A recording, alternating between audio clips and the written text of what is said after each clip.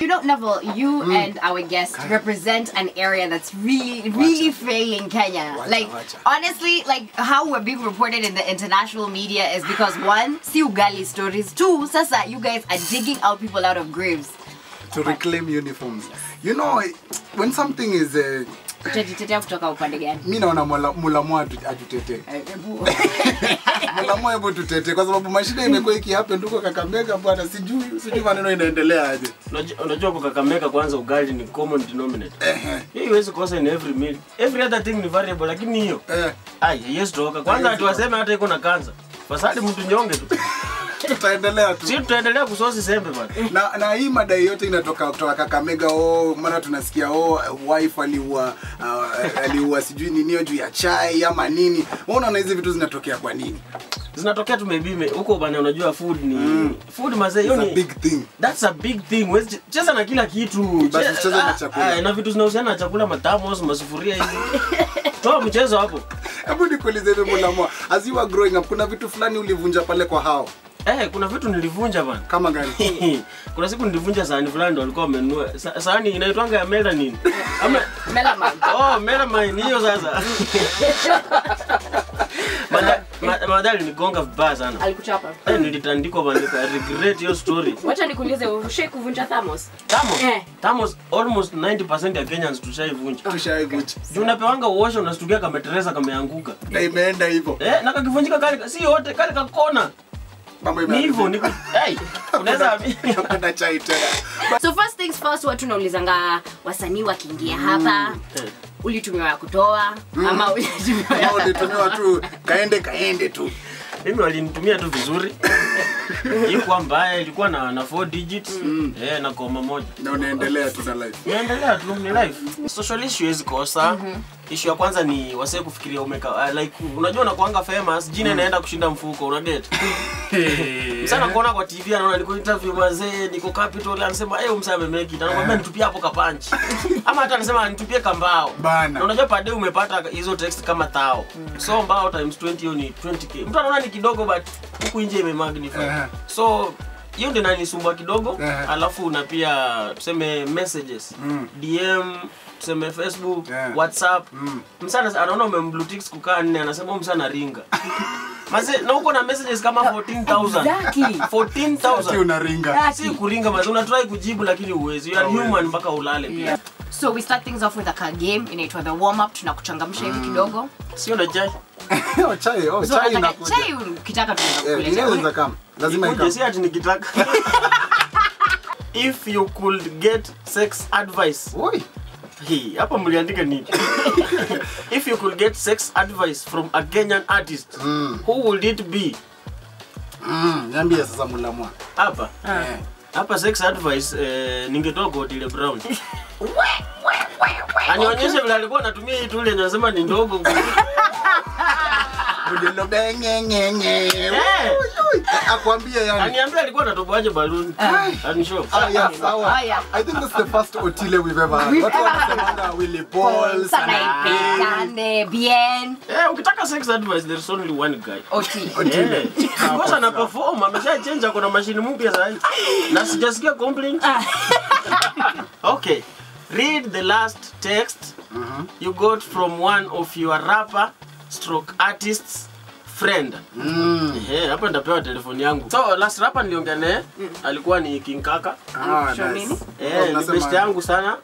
In fact alinipatia promo most of the time, alikuwa ananipost ili ananitag. So mazena appreciate. Alikuwa ana confirm if nimeregister account yangu ya YouTube. Alikuwa ananihelp to go through your process. I make sure nimeregister, nimecopyright, at least niweze kuanayo wasiwasi nigonge. So alikuwa he does that. Anakucall anakuambia iko hivi, anakudirect. Like that's so big of him. Thank you King Kaka. Hapo sawa King Kaka. Okay. What's the one thing that people are obsessed with? But you just don't understand why. Yes. Hapa go obsessed. Ni nini kwanza? So like the one thing that people are obsessed with me, wanasema like Mulamwah is so funny. Mimi unajua mimi nafanyanga tu hizo stuff. Sijuani kama ni like it's me, I'm not acting. I'm not changing anything. Ni kuongea tu but msana kwamba Mulamwah you are so funny. Like you are the guy. I wish I had jokes man. Another thing that I'm so curious about. Yes. Where were you at nursing school? Were you the comedian in that school? Wait first. Ati sasa Mulamwah alikuwa nursing school. Hata leo nimefanya exam ya nursing council. Kwa nini? Mulamwah mwacha nikuulize. Tumeona kuna artists ambao wanafanya udaktari, but sasa comedian tutakubali kweli matibabu kweli? Si ndio? Sasa ndio unacheka tu unapona unasahau wewe ni mgonjwa. Laughter is the best medicine. Ndio sasa. Haya sawa basi. No, because seriously, like, were you the comedian in the class? What were you in the class? So ulikuwa serious mbaya. In the class kulikuwa na time ya seriousness na kulikuwa na hii time ya palava, hii time ya jokes. So by the way ilianzia hapo kole. Juu seko kulikuwa na close monitoring ya mzae. Ungecheza na masomo ungepigwa vibaya, but kampo uko free, hakuna msana unanga results nini, so at liberty to do a lot of stuff. Na pale nilipata exposure ni CU, like walituita mbele tuseme majina nikiwa first year, vile tu nilisema waswali nice, na ikakwanga each and every Sunday I have to be called forward niongee tu anything, whether ni ushuhuda ama nikatendrezie pastor, anything.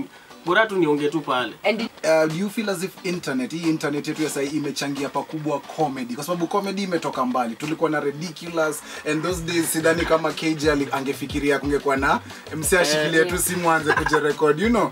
So una feel aje hii comedy inaendaje? Hii social media inaisaidia ama social media actually ndo the main thing. Like mimi sijakuwa any TV, sijakuwa anywhere, but nimegrow through social media. Nilianza tu hizo short videos. Nilikuwa naona like WhatsApp msana post meme ya 2 weeks ago, 3 weeks ago, nasema mazee space ni big. We should be having new jokes each and every time. So nikaona like nikiunda tu video tu short inaweza occupy hiyo space. Mali wasao wanachezea na memes za kitambo, old videos ndo wanaweka. Nikasema tukijaribu to come up na new ones, at least inaweza replace those ones. Na nashukuru tu sana wenye walianza kushare. Ikakuwa tu ni wildfire, ikaenda tu hivyo. Like ikakuwa sasa jina ni Mulamwah the status comedian. That's how it came to be. where were you when you shot your first video? My first video wasn't supposed to be funny in the first place. Nilikuwa natoka internship an intern hapa Kenya. So ilikuwa Sunday kumeboeka, kulikuwa na barabara inajengwa pale juu. So nikatoa tu simu nikapiga selfies kadhaa na nikaona niimbe kangoma, unaona? Ulimba ngoma gani? Ilikuwa ngoma fulani ya Chris Brown. Tugusishie basi. Nilikuwa naenda she pop like hey yo, I'ma put it as rich let the booty gone. She pop like hey yo, looking in the mirror like wish I could be me. She talking to me, I'm talking to money. If you don't make dollars, you don't make sense. When you see a Lamborghini parked outside, that's me nigga. What up? So ilikuwa hivyo na ilikuwa selfie video. So mimi nikapost. I had like 300 followers Instagram, nilikuwa na 9 views. Mimi sikuona kama ni big deal. Ulikuwa unajipamba tu. Ikaisha hivyo. So like after a week or two, nikaona mazee ndio hii iko kwa wall ya Sadiq. Kidogo nani ameweka, mwalimu Churchill ameweka. King Kaka, why comedian, nani DJ Shiti, nikasema mazee kumbe kitu ni big. Nikasema sasa haikuwa joke. What if nikitengeneza ka joke itakuwaje? Yes. Nilikuwa nangangana ku comment sasa ni mimi, hakuna mtu anasikia. Oh, that's one thing also. Unatoa video, watu wa credit ni nani? Video ni viral like any other. So nani at least alikupea the first recognition? Kuna msee alikuwa at least alikutambua ama comments zako zilionekana? So, hazikuonekana at first. Nilifanya video ya pili. Nikaona psychology ya Kenyans like ukiandika jina yako hapo it won't go as much because watakuwa na withhold. So nikazidi kuzipatiana tu hivyo free bila kuandika anything, bila kutag location or anything mali imetoka. So vile niliona kama shikashika ndo nikatoa video ya kwanza nikaandika hapo chini @Mulamwah. So vile ilisonga na hiyo jina ndo wasao kaanza kutafuta social media, Twitter wapi msee yako. Kufika huko kuna content yangu. So nikaanza kuweka hapo every time wasao kagundua kumbe kuna a person behind this. Na video ya kwanza hakuangukia, it was like ni kitu mtu anajielewa anafanya kazi fulani. Yeah, so that's how it came to be. Who are some of the comedians, now that your career has, really grown, who are some of the comedians locally and internationally that you really look up to and you're like, I like their work ethic because I see you have like a social media team umekuja now. So who are those comedians that you look up to? Okay, kuna both international and local. Local tuko na one Erico Mandi. Mazee big shout out. Erico like ana set pace. Like amejitoa Kenya, si ati yako Kenya, anatu represent Miss what kwa Angola, wapi all over Africa. Sasa ni president of Africa. So hiyo inani motivate like you can grow big in Kenya na bado usonge nje ufanye vitu big. nikiona pia mtu kama DJ Shiti pia ameshikilia mazee, ana represent to the fullest. Tukienda pale kwa stand up mtu kama YY ako poa, nikiona content yake mazee inanibamba like nataka tu nifike level yenye wako pale somewhere. Okay. Then kama ni international, mimi ni fan wa Eddie Griffin.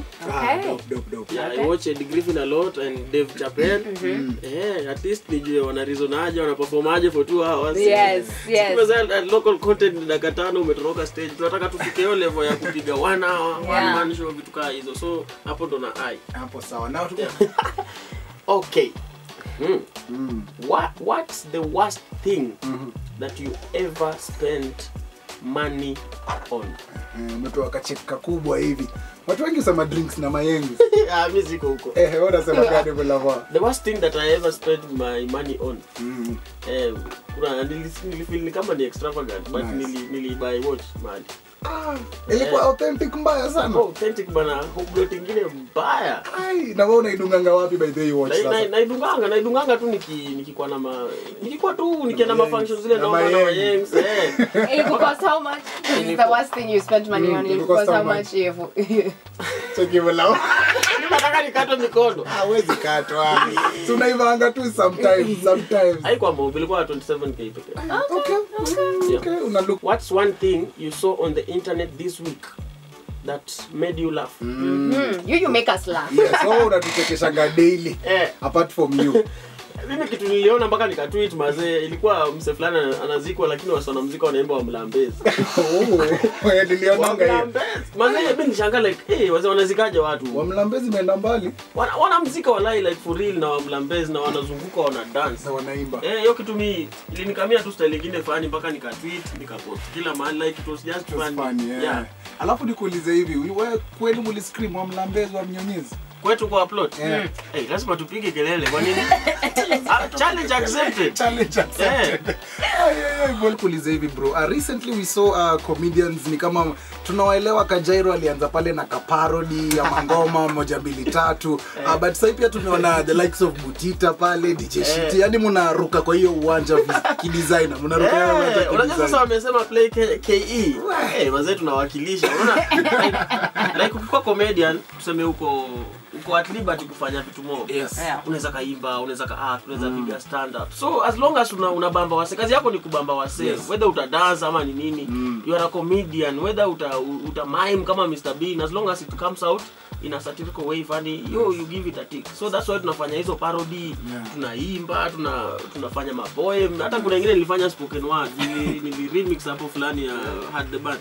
Na ikatokea tu poa. So like you do anything as long as it's fun. And usually know here before on hits before guests atoke, watu nawaulizanga wa confess ndio at least wa possess, kwa sababu kile unasema ndio kile unapata, unajua. So tulikuwa na Seth Gore hapa, alisema yeye 2019 angependa kwa pale kwa Billboard. Unajua Seth Gore maneno yake kupose. So alisema angependa kwa pale kwa Billboard nini and many and Stella amesema anataka ku direct a film, kuwa producer.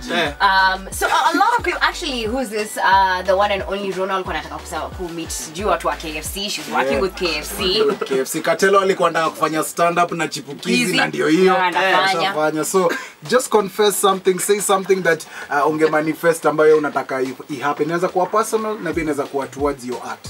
So mimi kitu ningetaka kwa life yangu na ningependa God and bless sana, nikuwe brand ambassador wa staff. Unacheki like nikuwe image ya kitu fulani, like nisionekane tu like huyu ni comedian tu, nikuwe na possess image ya kampuni fulani, ikuwe ni nini, siwezi mention of course, but they are listening, I know. Unaweza kama Mulamwah anaweza fanya marketing fiti kitu kama hiyo. Alafu apart from that, I want to maybe nikipata chance Churchill ni pigi like hiyo ndio ilikuanga hati yangu, like I've auditioned for several years. Sijaipata mazee, nafikanga tu kwa list unatoka jioni unafika. So nilikuwa nataka like nikipata chance mazee niende tu pale, hata nisimame na niende. Itakuwa tu nienda. Itakuwa tu nienda. Listen.